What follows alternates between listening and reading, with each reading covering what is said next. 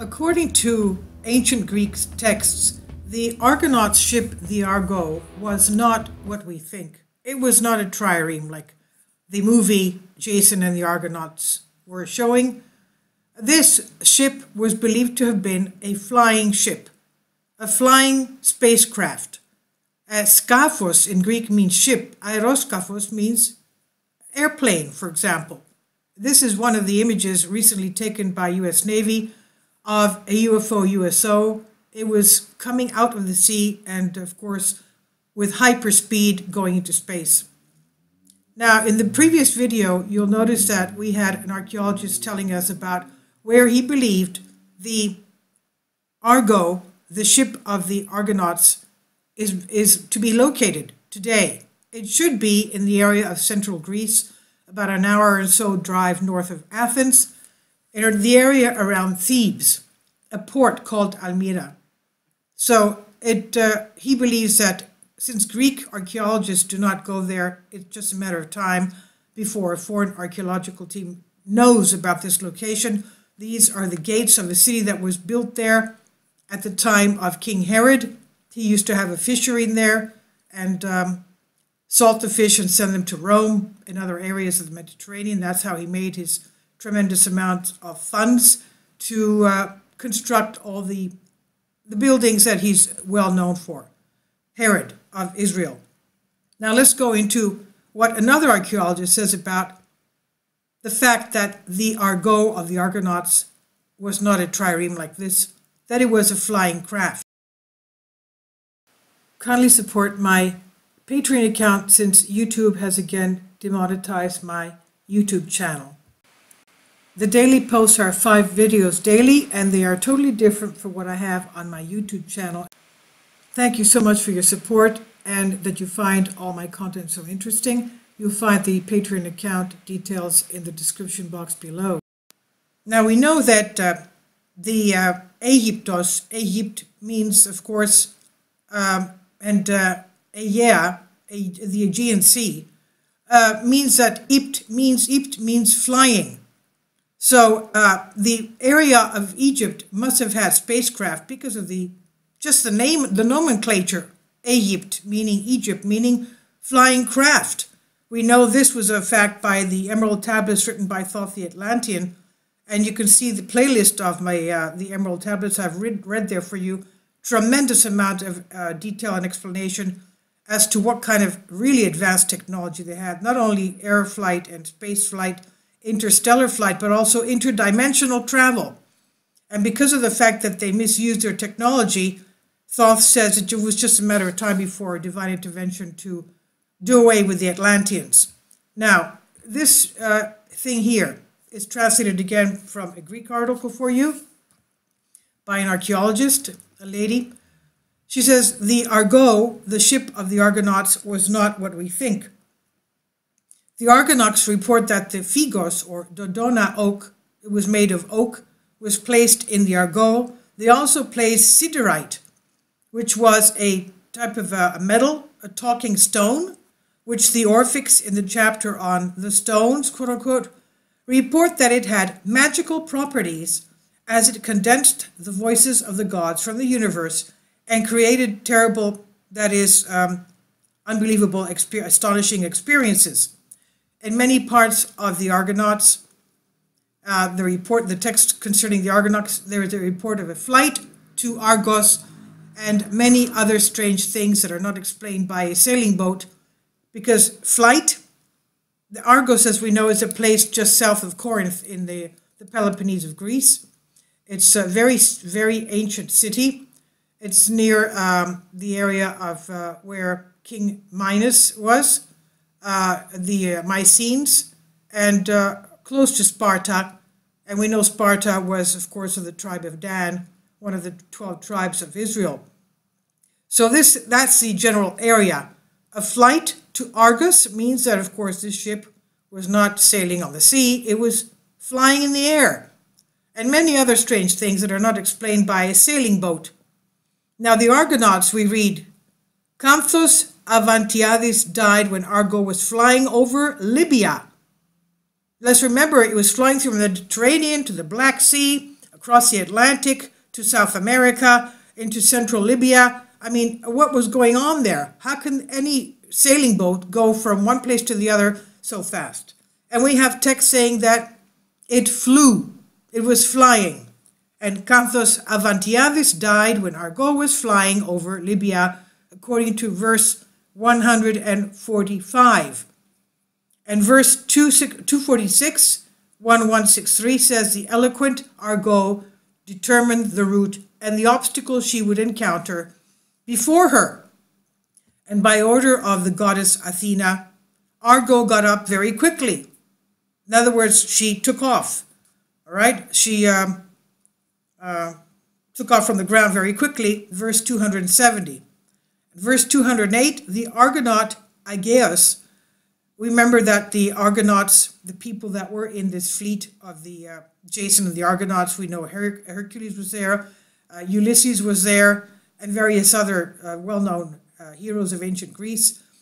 So Aegeus of the Argonauts knew the movements and the course of the stars. Verse 208. We know that a lot of very educated people and even royalty and the top scientists and the top navigators were there. It wasn't just anybody that was there. So they weren't just people, plain Roman, people like the class of slaves or serfs that were rowing these triremes. These people there were all royalty and very educated people, scientists. So the Argonaut Aegeus knew the movements and the course of the stars. Does that remind us of something? Well, that reminds us of the Antikythera device that knew all the constellations. Why would they need to have some kind of a device that would track the constellations? And the Earth was the center. It was a geocentric system. Okay, in reference, this Antikythera device was in reference to Earth being the center of everything. Now, the Argonaut, it doesn't mean that, our system is not a solar system. It's just that you can even have the moon as being the center of everything and have everything in relation to the moon. Doesn't mean anything. But that's what the Antikythera device knew. Why would they have to go into the very advanced algorithmic situation of this ancient computer of the Antikythera device, knowing exactly what the locations of the constellations were and the stars in the constellations, and even Venus and Saturn and all this? Now going on, verse 224 says, the sons of the north, Zetis and Calais, flew with their feet they had under the heels of their feet and looked like immortals. Okay? They flew with what they had under, their shoes. They had something under their shoes that made them fly like gods. Okay? Obviously, this was advanced technology that each person had, that they could sort of fly with something that was coming out of their heels, out of their feet. Now, Athena flew to heaven. So she flew up into the sky. Verse 558. Verse 1244, Kirki flew backwards. In the book True Prehistory of Passas, we read that the Argonauts were found in Lake Tritonida in Libya. So they were also in central Libya. On this, Herodotus writes, quote, while sailing the Malea was swept away by a strong wind. Malea, I guess, was one of their ships. It was swept away by a strong wind and was thrown into the rocks of Lake Tritonida in Libya, end quote. Such a course is, of course, justified by flight. And if it was thrown onto the rocks, it would have been completely dismantled. It would have been, broken apart. But also the modern researcher I. Rispin informed us that Lake Tritonida is so far from the sea that a pedestrian had to walk 12 days and nights to cross it, hence the distance of about 1,000 kilometers. It is unlikely that Argo was transported so far by 50 Argonauts that they could not even lift it. So obviously it was flying. Now, there, according to the book True Prehistory, they crossed the Heraclean columns, that is the rocks of Gibraltar, the Gibraltar Strait and went out to the Atlantic, and from the mouth of the river Rio de la Plata, reaching the highlands of Peru. This is according to Apollodorus Book A, where in 1978, Greek amphora and Greek maya were found by supposedly belonging to the Incas. Okay? So we have Greek amphora and Greek maya, meandros, you know, that thing that looks like a German swastika. That's actually a Greek symbol, which means, because that's all over the carvings in ancient Epidaurus, the theater of Epidaurus, and they have a little museum there. And when I was there many years ago, I asked one of the people there, I said, you know, the people, the curators there, what is that? What exactly does that symbol mean? Because we know that the Germans use it. He says that means peace. The Greeks use that to, you know, it means peace. Okay. Now, going on with this article. For thousands of years, humanity has been forced to live in the historical amnesia and historical ignorance of its secular path. It seems inconceivable to us that Gaia, our Earth, once had a glorious civilization, perhaps even pre-flood or pre-Atlantean destruction, with which it was a member of a galactic society, and how it was later isolated due to the negative behavior of mankind. This is by Yerasmus Kaloyerakis, The Testament of Prometheus and the Earth in the Trajectory of Death. Quote, the castles in ancient Iolcos are fading. The sky looks like stars waiting for Argo. The centuries that pass like long journeys. Jason is held in bright stars, end quote. This is by Nena Venetsanu and from 2011.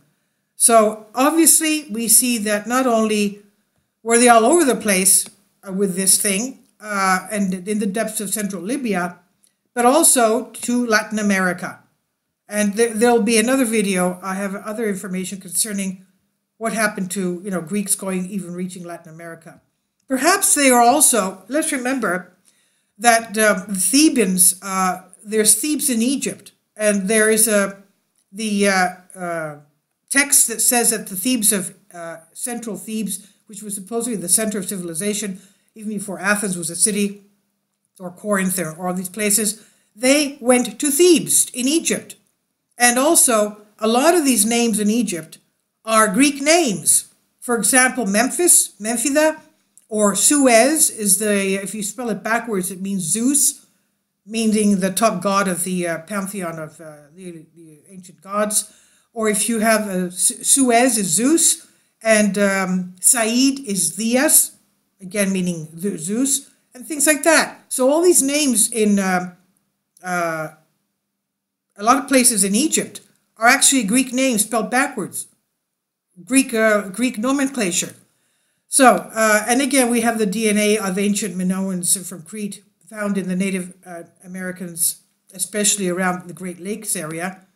And we know that their alphabet was what the Greeks had, what the ancient Hebrews had before their exodus to Babylon, where they changed the style of their alphabet. But even the names of their letters in Aramaic and Greek are the same.